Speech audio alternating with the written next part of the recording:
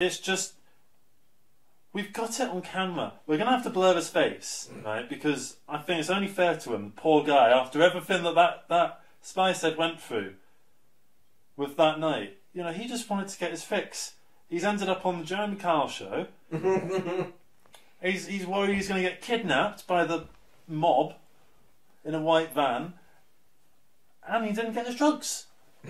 Oh, trust me, he got his drugs. He just went to another dealer. Oh, but he had to certainly wait.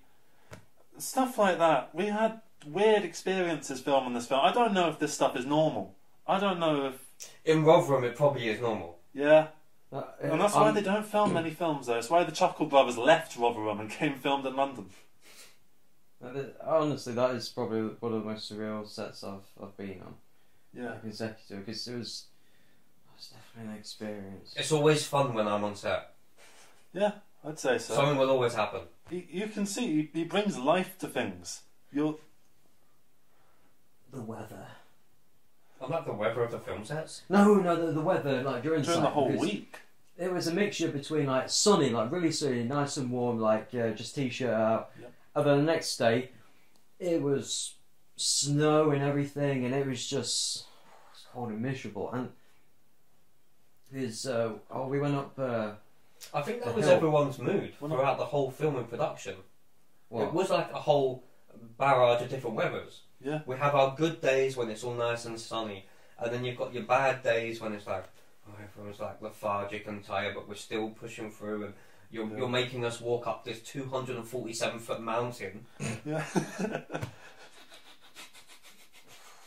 And then to do some kind of strangling scene at the top of it. While it was snowy. Yeah, while it was as windy as anything. Yeah. It didn't snow till we got to the top. No, and then we're doing all these wide shots. Like, some guys, like, just see pictures of them with the boom. It was like, what, like, and when I say 7 snow, meters and that. when I say snow, you're not talking about just a little flurry of snow. It literally was like sunny, green grass, walking up this 247-foot fucking mountain. Yeah. And then you get to the top and you're like, this is a great view. And like you said, you've got the sound guys with their boom pole microphone, like they're on top of the world. Yeah? It's like an antenna trying to pick up a signal. That thing was utterly huge. Like Buzz Aldrin when he went on the moon.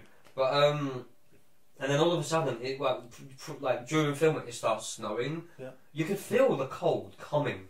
Yeah. Did you experience that? Like as you were at the top, like.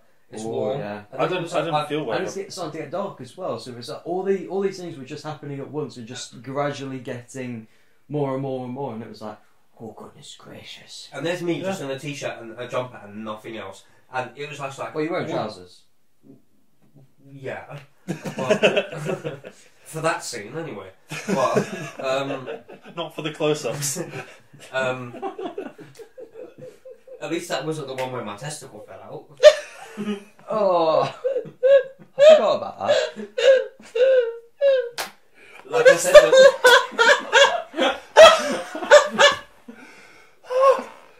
this is the sort of thing that was going on for about 7 days straight. You could do a whole another documentary just on the testicle falling out of the Calvin Klein boxes. Coming out next year. Yeah. Yeah. Literally. Yeah. Check out my OnlyFans for that one. Yeah.